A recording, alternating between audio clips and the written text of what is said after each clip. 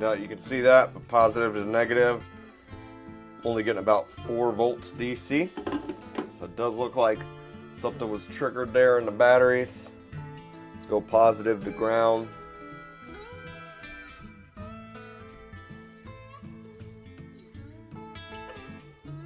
Down to between 3 and 0 volts. Let's check our PV conductors.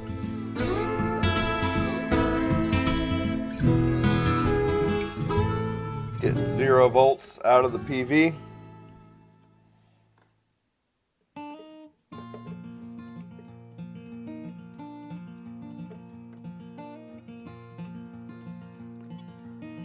Zero volts out of the PV.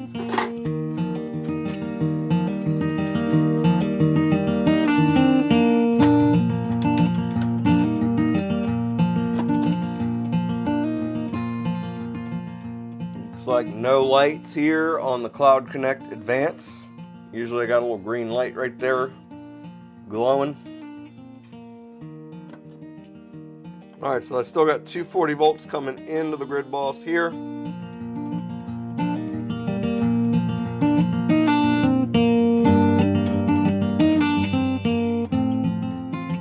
I have 0 volts at the inverter breaker.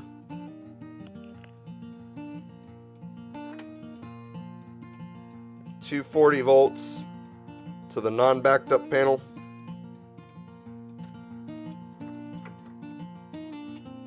$0 volts to the backed up panel.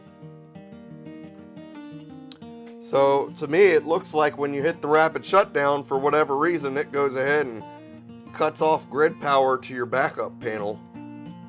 It does let that full power pass through your non-backed up lugs to your non-backed up panel.